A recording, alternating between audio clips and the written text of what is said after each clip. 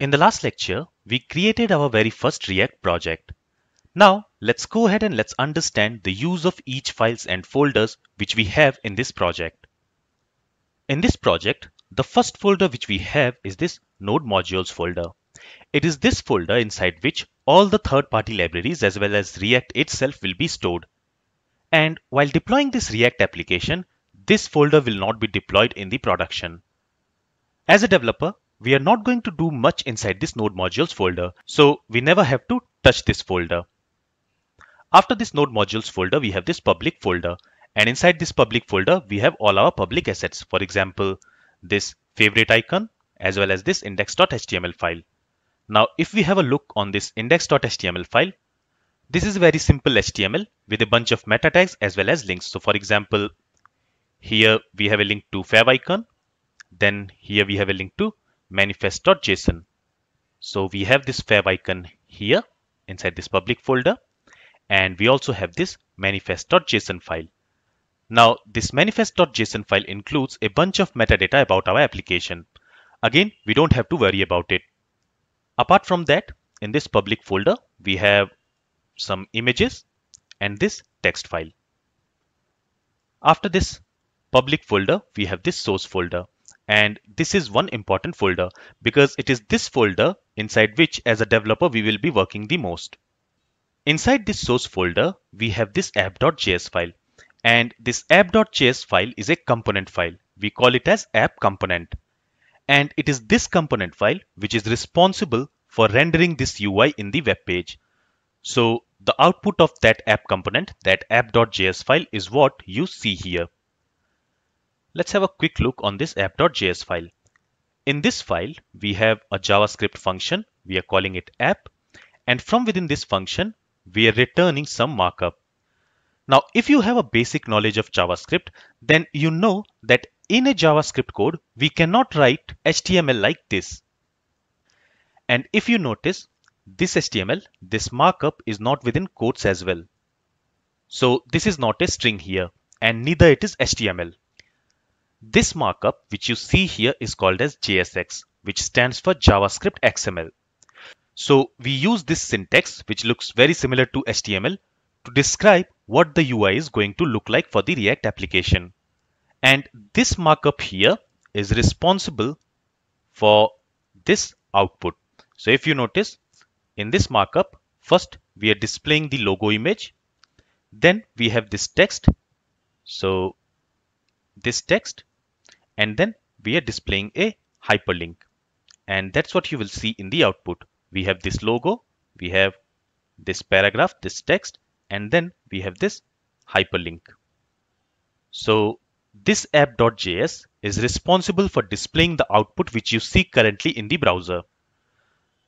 Now, as I mentioned, this markup which you see here, it is not HTML. It is something called as JSX, JavaScript XML. And browsers does not understand JSX. So to make this code work, we have to pass this code through Babel, which is a modern JavaScript compiler. And Babel will take this JSX syntax and it will convert it to plain JavaScript so that browsers can also understand it. So for example, if I copy this JSX code here, and let's head over to babeljs.io/REPL. And here, let's type this JSX code. So in the left side, we have JSX code, and in the right side, you can see the JavaScript version of that JSX code. So this all code which you see here is plain JavaScript. So Babel is responsible for converting the JSX code into plain JavaScript, which browsers can understand. And what is Babel? Babel is a modern JavaScript compiler. Here, let's take a simple example. So here what I'm going to do is I'm going to write some modern JavaScript code.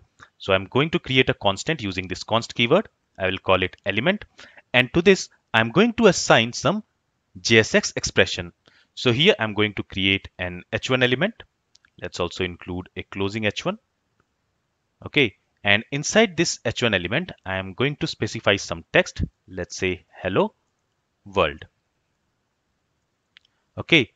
So for this JSX, you can see this is the JavaScript code. And in this JavaScript code, you can see a call to create element method of this React object. And this create element method takes few arguments. The first argument is the element which we want to create, and this third argument is the value which we want to have in between the elements. And we are going to learn more about this create element method in the coming lectures. Alright, let's go back to our VS Code. So this app.js is the app component. And from within this app component, we are returning some JSX code. Then we also have this app.css, which is a CSS file. And this file includes all the CSS for the app component. That means for this app.js file. And here you will also notice that we are importing this app.css file in this app.js file. So for example, for this div, we are specifying a class name called app.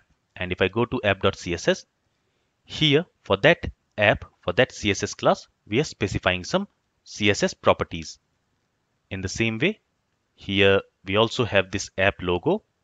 So for this CSS class also, we are specifying some CSS styles. Okay, so basically this app.css file contains the CSS styles for this app.js. Then we also have a test file which is app.test.js. Inside this test file, you can write the automated tests for the app component. But for now, we are not going to worry about testing the components. After that, we also have this index.js file.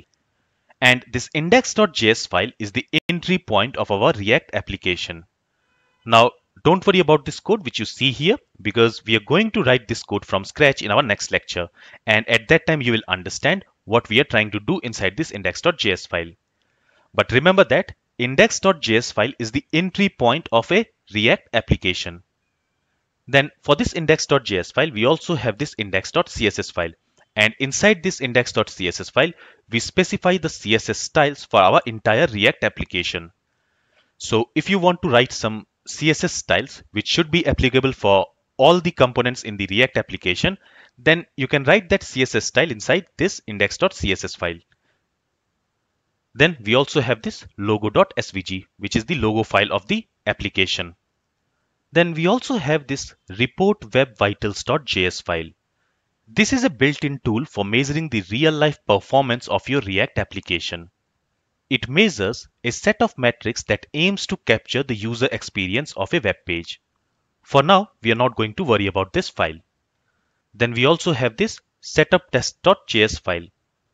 This file we basically use for testing our React application. But let's not worry about testing for now. And finally, the most important file here is this package.json file. This package.json is a standard configuration file which every Node project has. And it contains configuration related to the React applications. For example, it has the name of the project, the version of the project, what are the dependencies which we have for this project, and there are other configurations as well. So if you want to change some configuration for your project, or if you want to add some new configurations in your project, then you need to come to this file. But most of the time, we don't touch this file. This file gets automatically updated whenever we install a new package in our project or whenever we uninstall an existing package from our project. In the next lecture, we are going to modify our existing React application and we are going to write the React code from scratch.